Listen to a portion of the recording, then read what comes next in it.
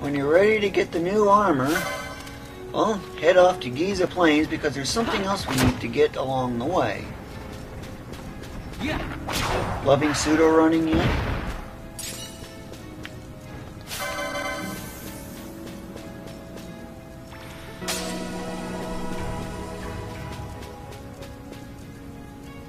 Of course, once you get the burning bow, that's when the 40 and 70 hours methods branch apart from each other.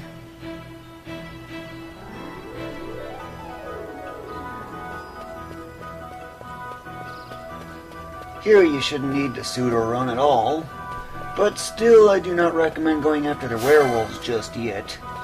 We're very close to that point, however. Cheap license points, might as well claim them. Just for reference, you must be heading to the north.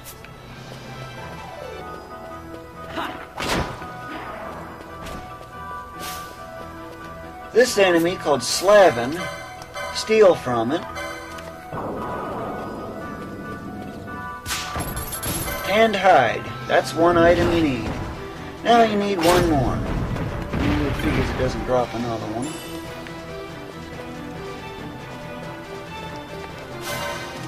So in that case, you could get 2 zones away, or well, find another one. You can pick up water stones from these if you need them. Remember, you need 5 of them.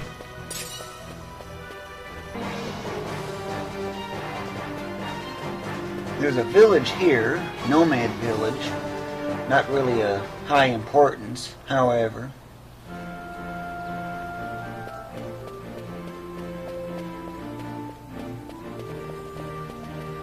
But if you're not getting tanned hides too well, consider saving, so you can reset the enemies. Let's see, the Slavin was right over here.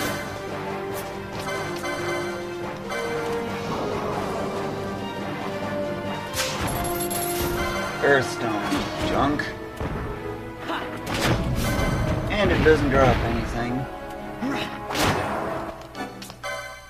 Faster if I just reload. I love cheap license points. 3. Is that all you can do?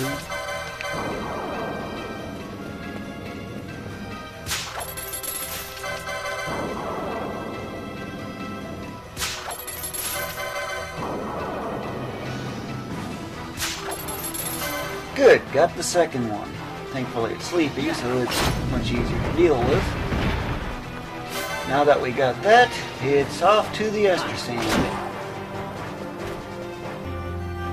Once you're in the Ester Sand, head all the way to South Bank Village. Of course, bash whatever enemies are along the way.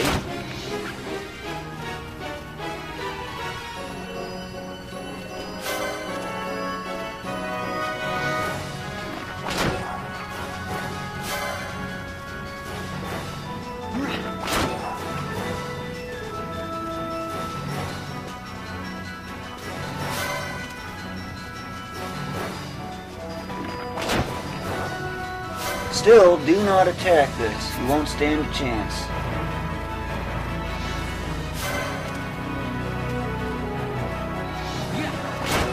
Excited by a wolf to lure the others over.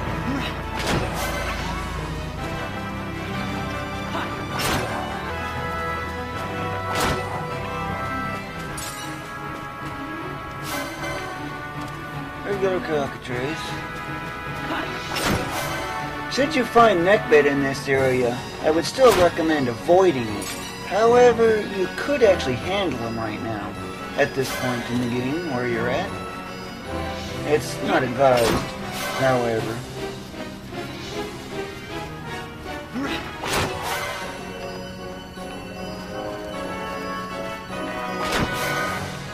One thing you could do is just walk right by the enemy while you're heading towards your destination. That's just another way to go get some cheap license points while also making progress. That's another nice thing about the bow. It's ranged. But just focus on getting to South Bank Village right over there. Only get enemies if they're like right along the route, such as this. Sometimes getting sighted will draw others nearby. Save your game at the save crystal, because you're gonna need it. Once you saved, reload. Once you're back out on the field, go around bashing all these enemies for about, I think it was 5 or 3 minutes, I don't remember which. But do not get the cactoids. I mean it, do not get the cactoids. And yes, you can get these in one hit now.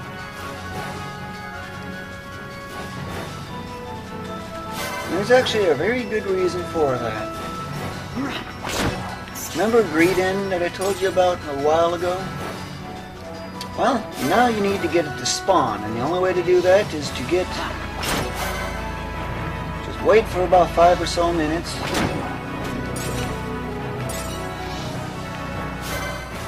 And just don't get the cactoids. You get anything else you want, though. With the burning bow, just going through every enemy in sight. So there's a cactoid here. Do not get the cactoid. Spare it. Don't even try to put a status effect on it either, which isn't really all that harmful. But still, spare them. Don't even touch them for the most part. By the time you go through this usual route that you might be familiar with, doesn't this look familiar? Except this time you got a bow. Yep,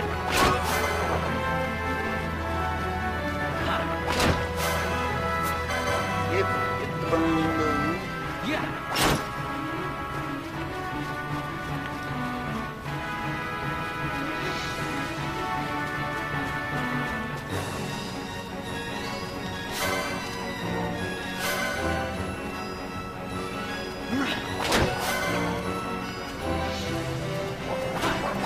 One, is that all you can do?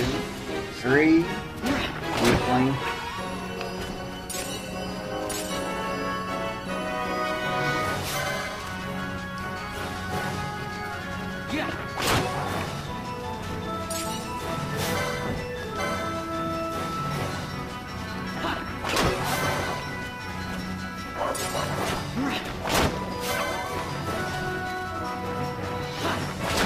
Pseudo-run.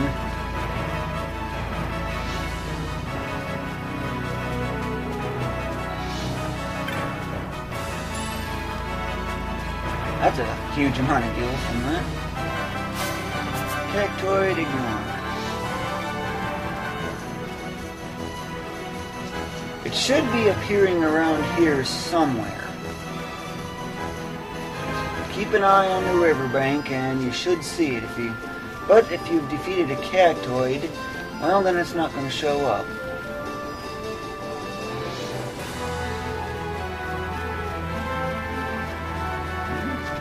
Here it is. Oh. Except that does not look too spiffy. Get around the other side so you can run to the village if you absolutely need to. And fire off a quickening on it.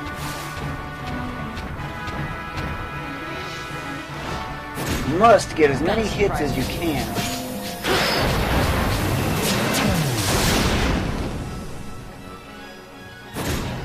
How about some of this? Thanks to convenience.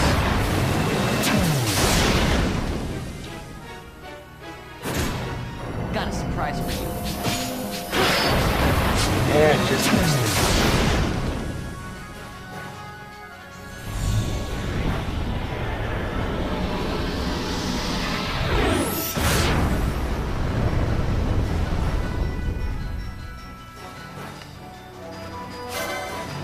You might consider finishing it off, but it's going to be rather difficult. As you can probably tell, it's powerful. That's just blind, so don't worry about that.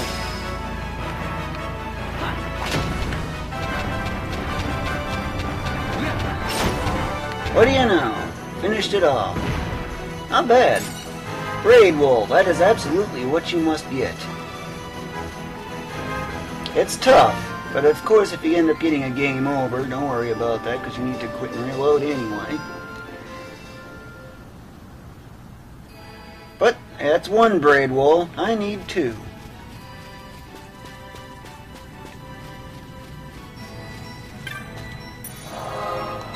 To get greeden to respawn, save, quit, and reload.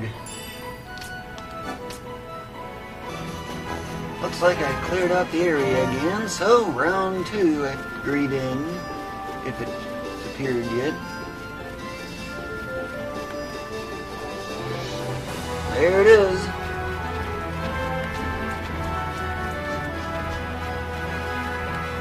And if you're having problems with getting quickenings to work, consider licensing a second quickening. There's one right here, so all you gotta do is just get this and this. That'll give you a level 2 quickening, and it'll also double your MP. So now you actually have not 82, but 164 for your maximum. But always use level 1 quickenings as much as you absolutely can. How about some of this?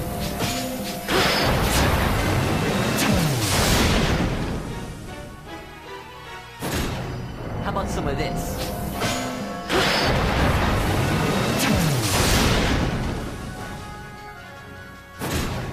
Got a surprise for you. And of course it needs to be you.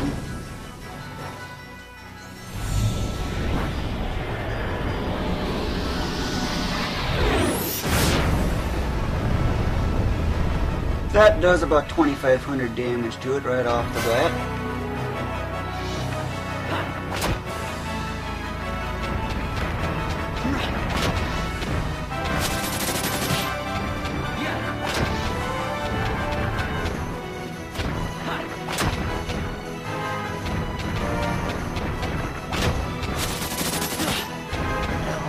Game over. That can happen.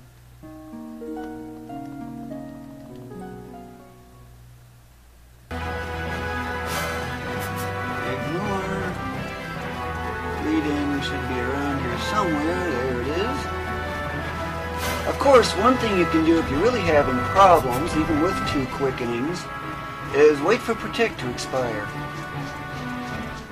It'll cost a little extra on time, but it can help.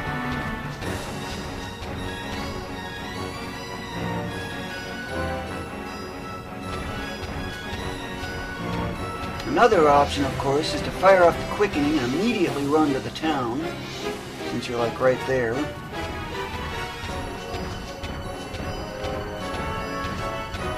Protect is noted by that hexagonal blue icon next to the left of the life bar there.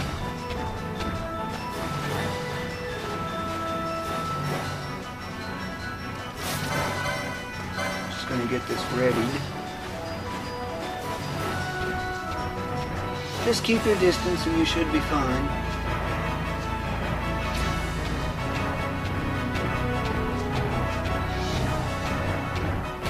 Yes, it takes about a minute to expire.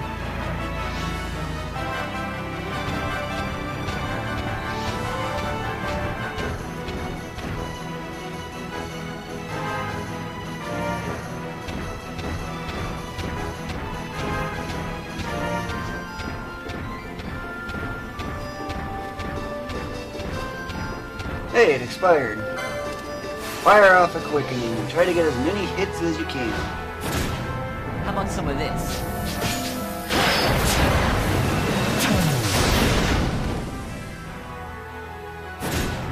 Got a surprise for you. Don't be afraid to use your level 2 quickening if you absolutely need to. Oh my.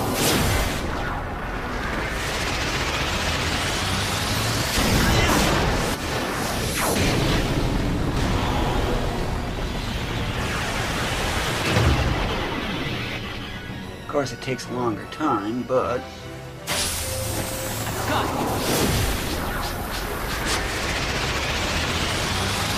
this time I don't get a concurrence because I didn't get the 3 level 1s.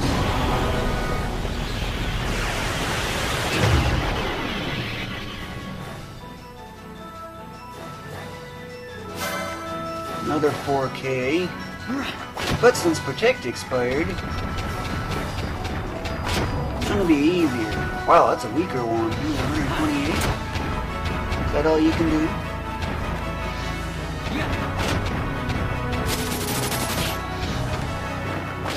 It's down. And that's the second piece of braid wool. With that, I'm now done.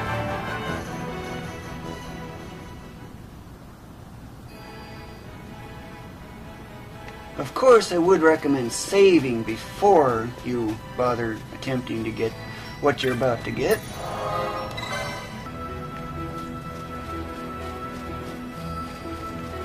Now, make sure you have at least 3280 gil, because otherwise you won't be able to get what you're trying to get. But, as usual, sell 5 of these, 2 of these, and both of those that I told you to get. Everything else, feel free to get rid of, except for the firestones, of course.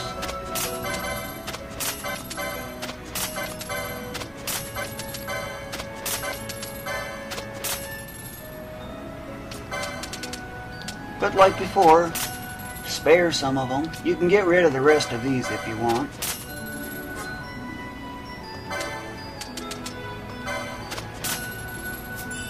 This time, new bazaar items are available, but this is the one you should get. Don't get anything else unless you really want it. So what's so special about that?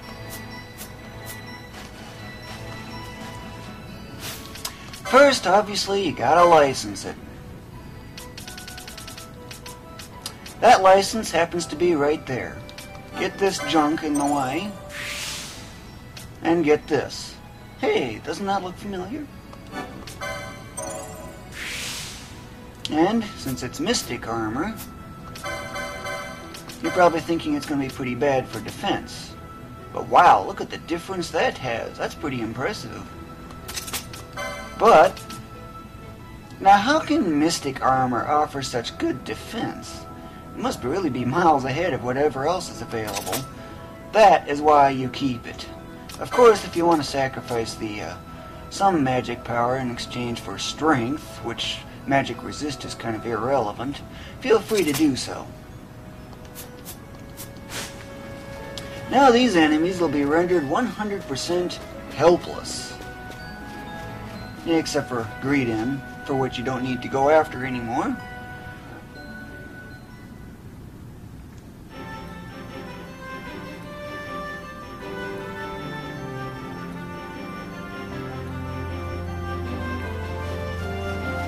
For the most part, these are just respawns.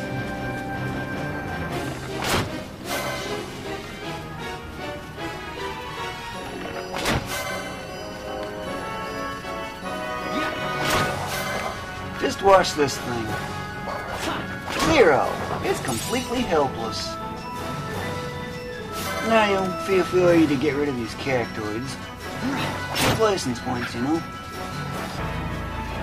And at this point, consider going after the augments in the licenses, since we won't be getting any more equipment for the 40-hour method. Or 70-hour method, I should say. 40-hour method, you'd have already advanced the story.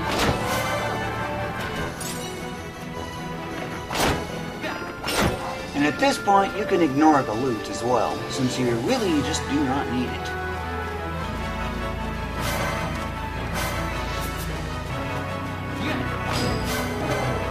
Hey, what do you know? That's neckbait. If you want, you could also license Protect, too. That means I have to go way over here to get it.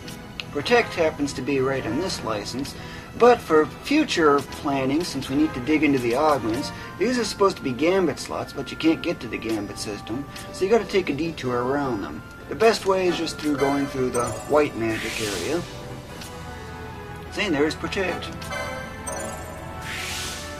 Others you don't really need at the moment.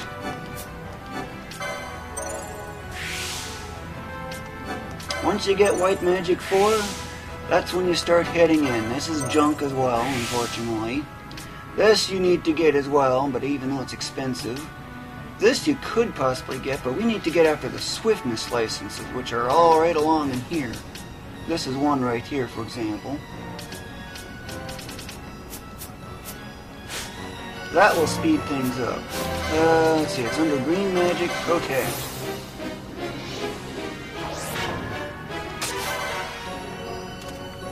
Now let's take on neckbed.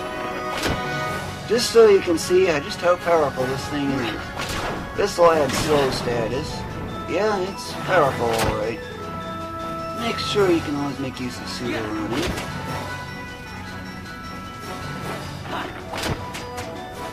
Yep, at this point you can handle it pretty well. Especially since you can pseudo run, which helps a lot.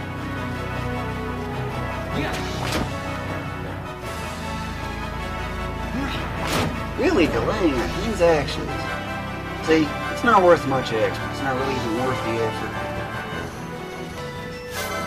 As a tip, when you get one enemy and it's starting to go after you, consider leading it toward another enemy that's right along your route.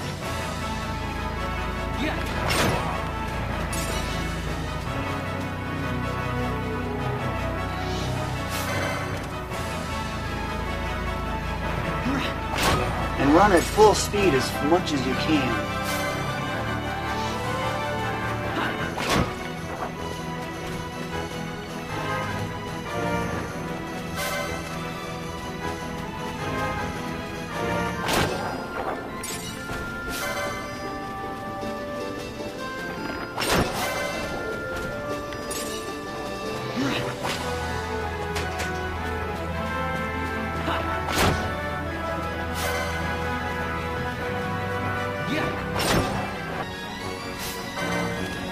Here's a great example of doing that.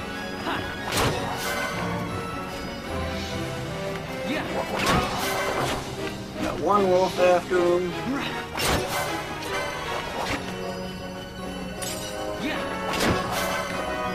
This way you're constantly going towards your destination, but you're also constantly attacking. Once you learn to master that, you're really going to be in good shape for what's to come.